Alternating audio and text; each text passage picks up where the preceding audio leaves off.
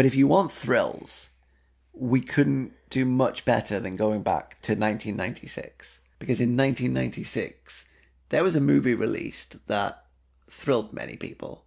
A great movie, Twister. And I think we should talk about Twister a little bit because, well, there might be another movie a little bit like it that came out this month. Amber, Twister. How's that movie make you feel? Oh, 1996.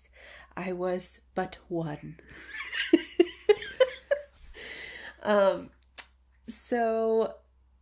Twister. I love Twister so much. It was such a classic. I watched it growing up. Again, you guys know Grandpa loves disaster movies, so that was on the list.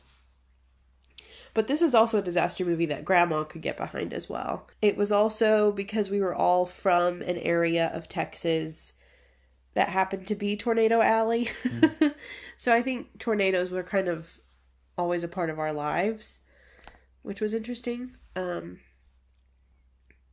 think about now. I never thought about that as a kid, but now I look back and think, oh, that probably did have something to do with the fact that, you know, we had to worry about stuff like that. But no, it was a great film. Very nostalgic. You know how like everyone's trying to come back with the 90s fashion? They just can't quite get it. This movie reminded me of that. Just how, like, I don't know, just the nostalgia of the 1990s and filmmaking during that time.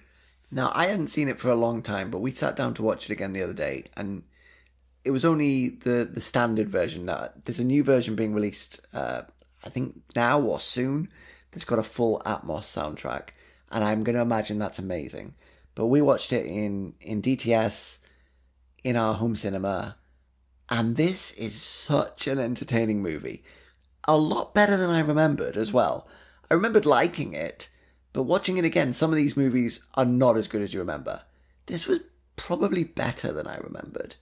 So you're right, Jan de Bont directed this, and Jan de Bont is probably best known for Speed, which is another fantastic movie that probably holds up better than we think. I've never seen it.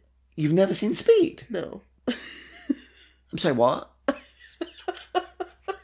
I've never seen Speed. I know of it, and I know what it's about, but I've never seen it. Did I just blow your tiny little mind? You blew my tiny little mind.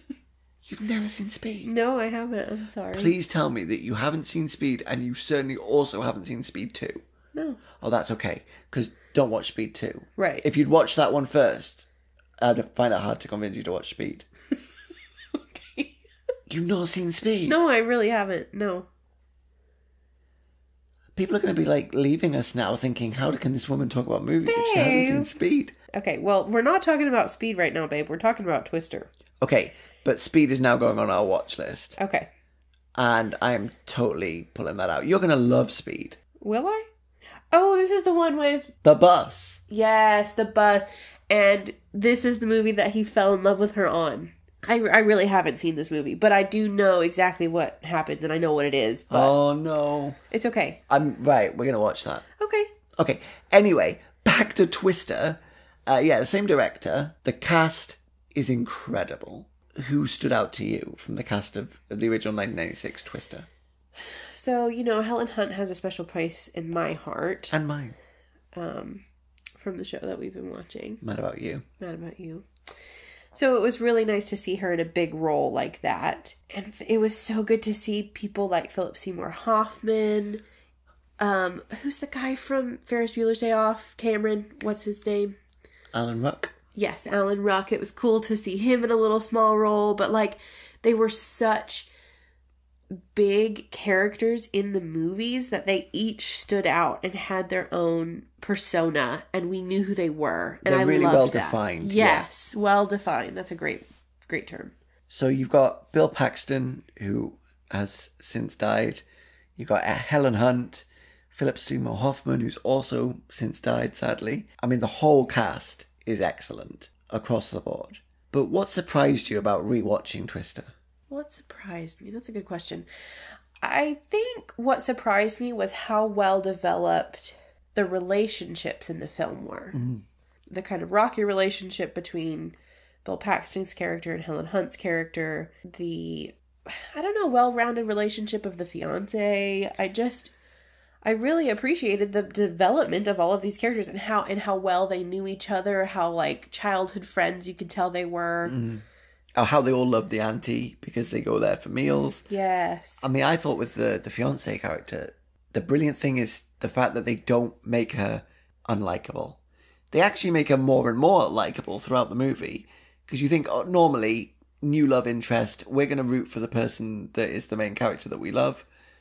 And we're going to reject her. We're going to think that she's annoying or not right for him.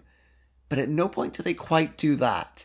Maybe she's not the best for him, but she wasn't wrong. She's not bad. She's not annoying.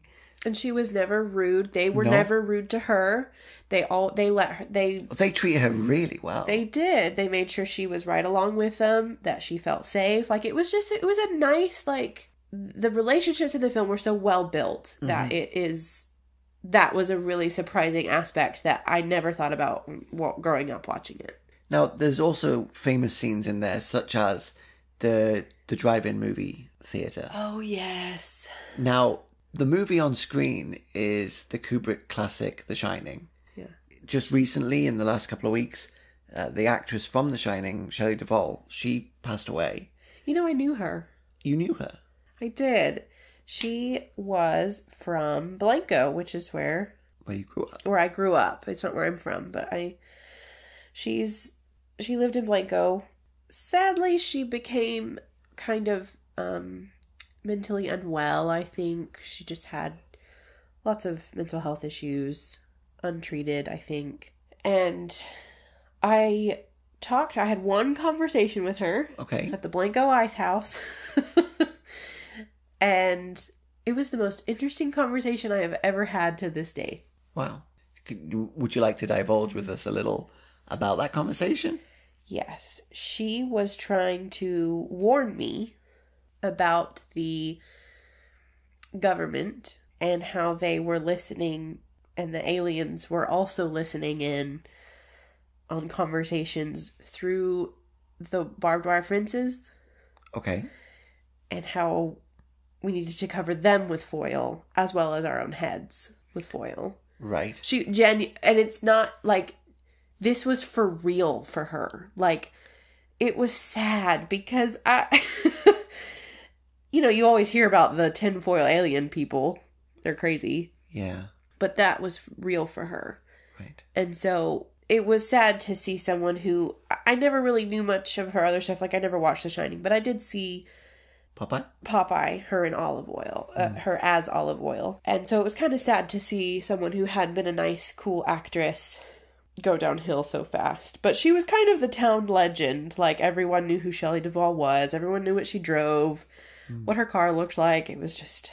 It's interesting when you run into movie stars in your local town. I mean, where we live now, there were two in town. One of whom was in Monty Python's Life of Brian. And then she became the town mayor. The other of whom is Taron Egerton, who I've not run into around town, but everyone else has. But for you to have that kind of interaction with such a famous actress, known for such an iconic movie as The Shining, which is so iconic, it's then used in films like Twister as something that people will recognise instantly. That's a really fascinating thing to know. Yeah. So anyway, that's my little thing with Shelley Duvall.